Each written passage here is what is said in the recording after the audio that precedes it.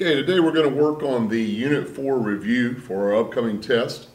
How do you use this video? You should follow along with me in the review packet that I've given you in class. Once you have that packet out, you'll locate the examples that I'm working inside that packet. I'll be doing some of the exact same problems along with you in this video. Follow along as I work them out. You may try to work ahead of me and then take a moment if you get stuck and watch the video and pause and work as you go along. Once you get these examples worked with me and you make sure that you got them right, you can use the examples to answer the other questions in the packet that are going to be very similar to these. Before the test, just as a suggestion, you might want to go through and review the examples in the video and be prepared to answer any, or be prepared to ask any questions in class about problems that you're having trouble with. Anything that might have you confused or a little issue that you seem to be running into. Make sure to ask questions before you come to class. We'll have a brief period before the test, and I stress the word brief there. We don't have a lot of time to discuss, but it's good to have questions prepared before you come in, and we can get everything straight as quickly as possible. Okay, jumping in, we're going to look at one of the first problems in your packet that asks us to write the polynomial equation of least degree that has the following roots. Now, you may remember seeing some of these problems before. When we are given the roots, we can use what we call the factor theorem to come up with the factors for that polynomial. So if these are the roots here, we should be able to come up with factors that go along with that would give us those roots. So the factors that would go for giving a root of -2 would be x plus 2. The factor that would create -3i as an answer would be x plus 3i. And the factor that would create positive 3i as a root or an answer would be x minus 3i. Now, to come up with the equation that's going to be based on those roots, we need to set this as an equation. So we'll set that equal to 0, and that would create those factors, that would lead those factors to create those roots. Once we have that, we're going to multiply these factors out and get the actual equation that these factors form. Anytime we have conjugates, as we do here with these two values, you may remember working with conjugates in the last unit, Unit 3. Whenever we see conjugates, we want to multiply those out first because they work much easier that way once we combine them by multiplying. So we'll multiply these two first, and we get x times x is x squared. X times minus 3i would be minus 3ix, and then we get 3i times x would be positive 3ix, and then we multiply 3i times negative 3i would be negative 9i squared. And hopefully you remember a little bit about I squared. We know that I squared turns to -1, so in effect that's going to make this negative 9i squared turn to plus 9. So we'll now collect like terms there. These two values are going to cancel out, and we are left with, x squared plus 9. And we're going to take that x squared plus 9, and we're going to multiply the other factor, the x plus 2, and that will give us our actual equation. So we say x times x squared would be x to the third. X times 9 would be 9x. 2 times x squared would be 2x squared. And 2 times 9 would be 18. So the only thing left to do now is rearrange this into proper order. So our actual equation would be x to the third plus, plus 2x squared plus 9x plus 18 equals 0. This is the answer to our question. That's what we're looking for. Make sure you always put the equal 0 because again, it did ask for an equation. So that must mean that it has to be equal to something. And based on the factor theorem, it should be equal to 0. Moving along to the next problem. We're asked to identify all the possible rational roots of this polynomial function. Remember, we're just listing off possible rational values that could end up being zeros for the polynomial function, anywhere where it might cross the x-axis. Now, we've talked about how to find that in multiple ways, but this is basically just working with the first and last term. So we'll take the factors of our last term, 24, and we'll list those off. The factors of 24 are 1, 2, 3, 4, 6, 8, 12, and 24. We will divide those factors by the factors of our lead coefficient, which is 3. So, of course, those factors are positive, negative, 1, and 3. Now, we don't want to leave the answer like that because that's not really a number value. This is just kind of setting things up for us to work with. So what this is going to be is positive or negative 1 over 1, 2 over 1, 3 over 1, 4 over 1, 6 over 1, 8 over 1, 12 over 1, and 24 over 1. Now obviously anything over 1 is going to be the whole number that it was. Now we need to divide each of them by 3. So we'll have 1 divided by 3, or 1/3, 2 over 3. 3 over 3 is actually 1. So we have that in our list right there, so we're good with that. 4 over 3 would be the next value. Then 6 over 3, well 6 over 3 simplifies to be 2, and we have that already, so we don't need to do that. 8 over 3, 12 over 3 simplifies to be 4, and then 24 over 3 simplifies to be 8. So this is your list of possible rational roots for the polynomial function that we've been given. Again, are all those going to work? Obviously not. That's a lot of answers there, and we are only going to have 4 answers to this problem. But we would begin with these to start testing out values to see what might make a 0 in this problem, and we'll look at how we do that in just a moment. But this is all we need as our answer when we list off the possible rational roots for the polynomial function. Okay, that's 2 quick problems. Now let's look at a little bit more complicated problem. We've been given one of the roots to this polynomial equation, and we want to find the remaining roots. Well, we know that this is a 3rd degree polynomial because we have an x to the 3rd, so we should expect 3 total roots.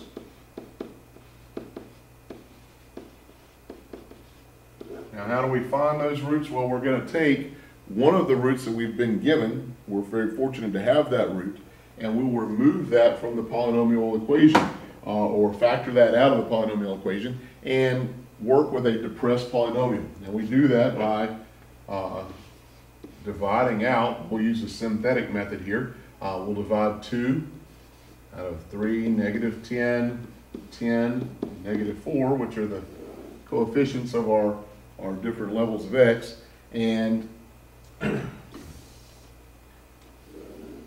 we bring down the first value, which is 3, and then we multiply. 2 times 3 is 6, and then we add. Negative 10 plus 6 is negative 4, and we multiply. 2 times negative 4 is negative 8.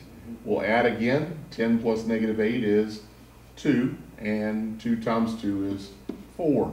Well, 4 and negative 4 combine to make 0, and we should be getting a 0 here because that means that it divides evenly, and it doesn't have a remainder.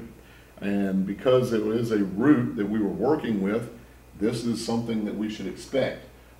If you're not getting 0 for your last value when you divide synthetically, you're doing something wrong. You're either dividing wrong or you're using a number that is not a root. So we've got that here, and we're going to continue along now. We're going to take 3x squared minus 4x plus 2, and we're going to use that to find the remaining factors or the remaining roots for this problem. And again, the 3x squared minus 4x plus 2 is what we call a depressed polynomial.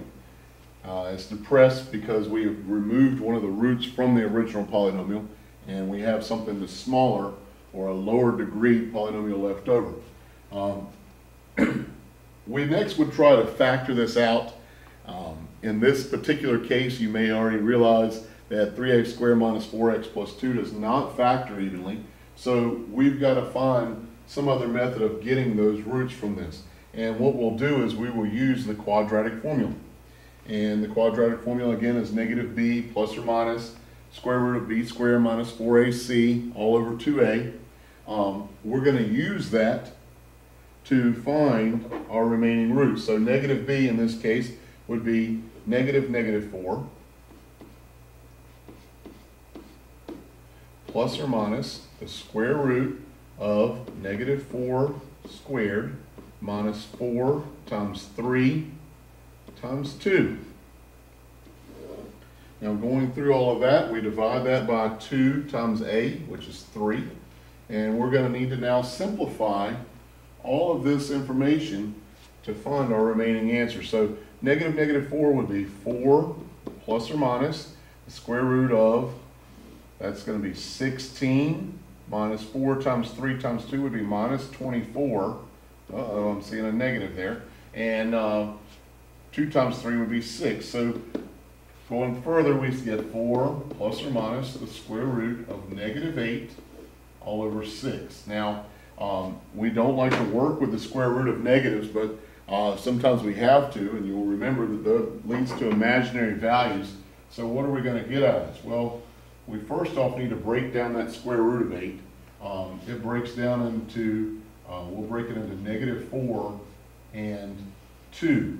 Something we can take the square root of and something we can't. So when we go do that, it's going to give us, and I'm sorry I'm running out of room here, so it's going to give us 4 plus or minus 2i, which is the square root of negative 4, square root of 2, all over 6.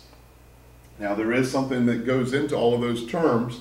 Remember, we want to pull out what we can so we can work with these values. 4 and 2 and 6 all have a common factor, so we'll factor that out and we'll get 2 plus or minus I square root of 2 all over 3. And we got that by dividing everything there by 2. So our roots, our final answer for this problem would be 2, which was given to us initially, and then 2 plus I square root of 2 all over 3, and then 2 minus I square root of 2 all over 3. Those are your 3 roots to this polynomial. And again, what we did was we took our original root out, got a depressed polynomial, and then used the quadratic formula to get the remaining roots. Okay, let's take a look at the next problem, which is asking us to find all of the roots of the given polynomial equation. We haven't been given anything here, so what we're going to have to do is start from scratch and then find the roots to this problem. Now what we're going to start off with when we do this is just listing out all of our possible values or possible rational values for zeros. And this is very similar to what we did earlier and back in one of the earlier examples. We're going to take the factors of our last term, our constant term, and divide them by the factors of our lead coefficient. So the factors of 45 would be positive, negative 1, 3, 5, 9, 15, and 45. For us in this case, our lead coefficient is 1, so we don't have a lot to divide by there. So we've basically said that our possibles are going to be positive or negative 1, 3, 5, 9, 15, and 45. And we're going to just start testing those numbers. Now, say for instance, you just want to test out 1, for instance. You would put 1 x to the third minus, or excuse me, 1 is x, excuse me, we're plugging 1 in. So we've got 1 to the third minus 5 times 1 squared plus 9 times 1 minus 45. And we want to see, does that equal 0?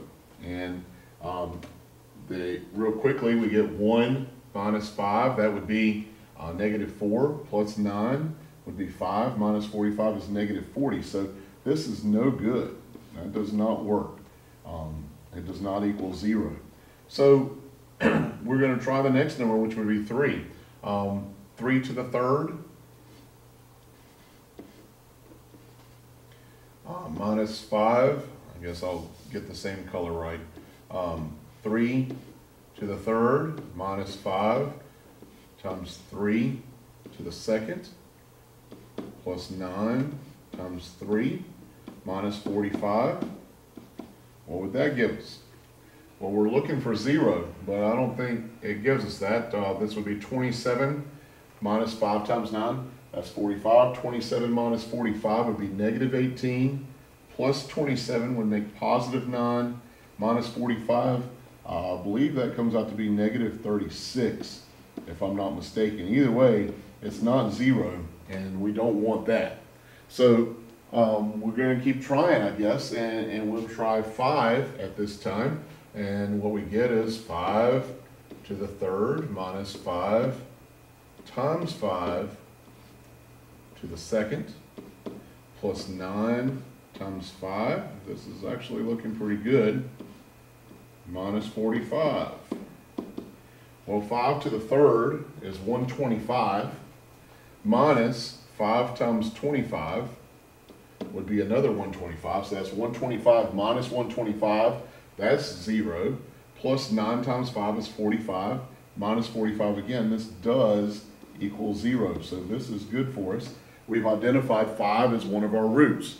Now, we've also talked that you could quickly do this on the calculator if you ran into some issues with finding a value. You could just quickly graph that equation. I went ahead and typed this into the y equals screen, and when we graph that out, you can see that this graph, and you can see the graph is not really on there a whole lot, but you can see part of the graph is showing that it's actually hitting the x-axis at positive 5. So that would be a value that would be considered. We need to test it out, of course, because the calculator is not always 100% accurate with its graphics.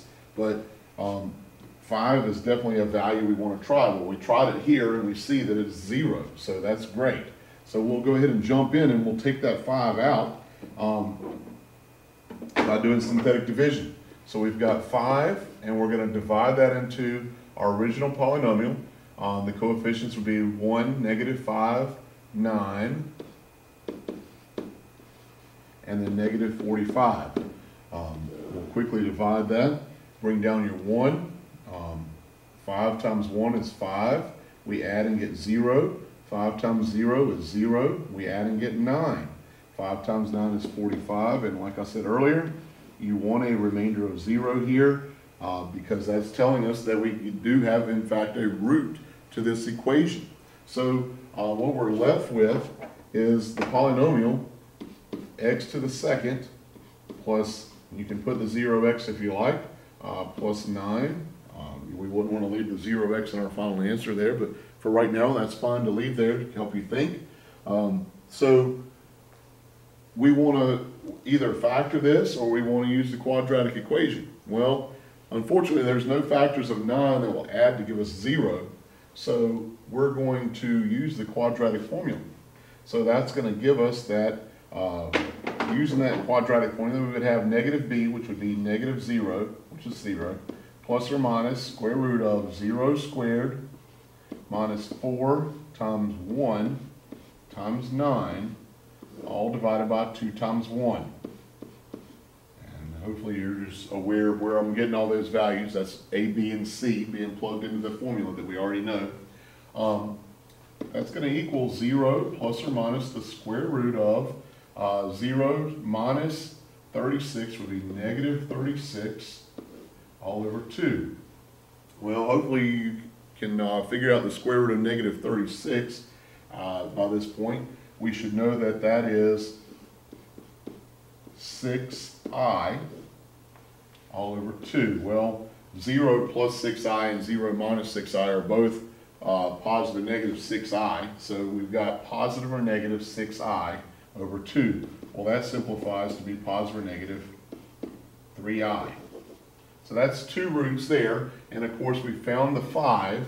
We were originally dealing with a third degree polynomial, which tells us that we should have 3 roots. So it's a cubic polynomial, and it's going to have 3 roots. So our roots, and I'll write them here at the bottom, roots were 5, which we found first, and then we had 3i, and we had negative 3i. Those are our 3 solutions or roots to this polynomial equation.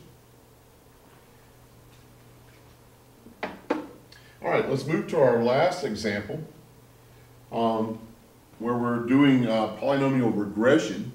We're going to find the polynomial that fits this data. We've collected some data on population of a small town over years, starting with 1960 and then going all the way up to 2010. And we want to find the polynomial that's going to best fit that data. So what we'll do is we will start off by finding the degree. Well, we've talked about this method in class, and what we'll do to find the degree is start off by finding our finite differences. So we'll start off with the first differences.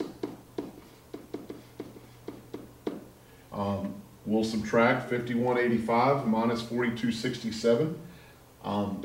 That is 918. Then we'll subtract 6166 minus 5185. That gives us 981. Those are looking pretty close to each other. Then we subtract 7830 minus 6166. That is 1664. So we're getting bigger with our differences. 10,812 minus 7830 is 2982. And then we subtract 15,735 minus 10,812, and that is, that gives us 4,923. So those are our differences between those values. Obviously, these are not the same, and that's what we're looking for. So we're going to go ahead now and do the second differences, which would be the differences between these first differences. So we say 981 minus 918, that's 63. 1664 minus 981 is 683. 2982 minus 1664 is 1,318. And then 4,923 minus 2982 is, I believe that is 19,000 or 1941. Yes, that's correct, 1941. So we still don't have the same thing. So what we're going to do is we're going to go to our third differences and see if we can locate something there. 683 minus 63 is 620. 1318 minus 683 is 635. And 1941 minus 1318 is going to be 623. Excuse me, 623. So these are not the same, but these would also be what we consider very close to being same. And a lot of times in problems where we've just got data that we collected from the real world, they don't necessarily always work out perfectly. So we're going to try and find the one that best fits the data. And because we're just trying to find something that best fits, I believe that we're going to go with the third differences here. Now sometimes in some problems it'll work out perfectly where these values are all exactly the same, but these are very close to being the same. So we're going to say that this is a third degree polynomial. It's probably going to fit this best, and it would be what we call a cubic polynomial. So our next task is to write the polynomial function that best fits that data. So the first thing we're going to want to do is address the fact that we're dealing with years. And we remember we talked about in an earlier video and in class that when we deal in interval time measurements for our x-coordinate, we're going to want to make an adjustment, and we'll count our first measurement as 0 because that's our starting point. Subsequently, our next value, 1970, if 1960 is going to be 0, 1970 would be 10, and 1980 then must be 20, and 1990 would be 30, and 2000 would be 40, and 2010 must be 50. So we'll use those values to represent our years rather than typing in 1960, 1970, 1980, and so on, because those values really don't mean anything numerically. They're just numbers that we've assigned to years. So we're going to jump in, pull out our calculator, and type that data in. Now you'll see that when I press Stat Edit, I've already taken a moment here and put that data in. These are our years for 1960 through 2010, and then we have the population for the village or the town in each of those values in list 2. So going back, we've discovered that we had a cubic polynomial, or we wanted to use a cubic polynomial to fit this data. So we're now going to do the cubic regression by pressing Stat, going over to the Calc menu, and selecting cubic regression from the list, which is option 6. You can just press 6 if you need to. So we choose cubic regression. We've got our data comes from list 1 for our x values. We'll use list 2 for our y values, and we'll tell the calculator to store the regression equation in y1. So we've got all this. We tell the calculator to go ahead and do that, and we can see we have our equation now. So we're just going to take that information over to our question where we write out our answer. We'll write that out using those values. Our polynomial function that best fits the data would be the f of x is equal to 0.105 x to the third, and again that's a on your calculator screen, minus 2.839 x squared, and you'll notice that I'm rounding these off to 3 decimal places, or the thousandth place, plus 109.834 x plus 4266.786. That is our polynomial function that can be used to describe this data. Now, the reason why we like having that function is we can use it to make predictions about other things. For example, the year 2015 is not included in that data, but we can easily find out or make a prediction on what that data should be for 2015 by plugging the value for 2015 into that equation. So first off, we need to decide what 2015 should be.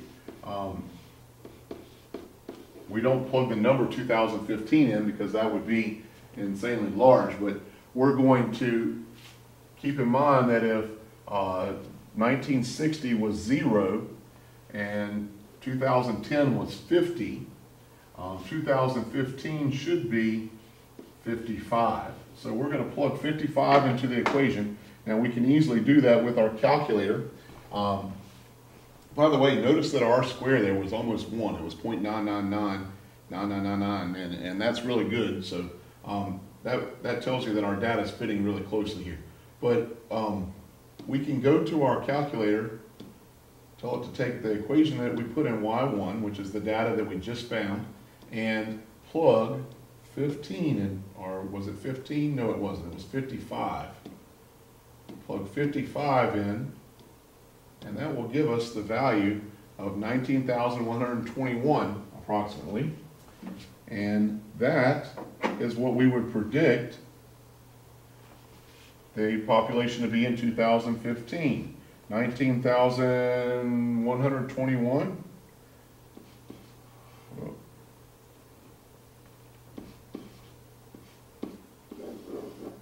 And that would be a prediction based off of our equation. Okay, hopefully you've got a little bit from this. Again, you do have other practice problems to work with in your packet. These should get you started though. So practice and prepare for your test by doing those remaining problems. Good luck on the test and have a good day.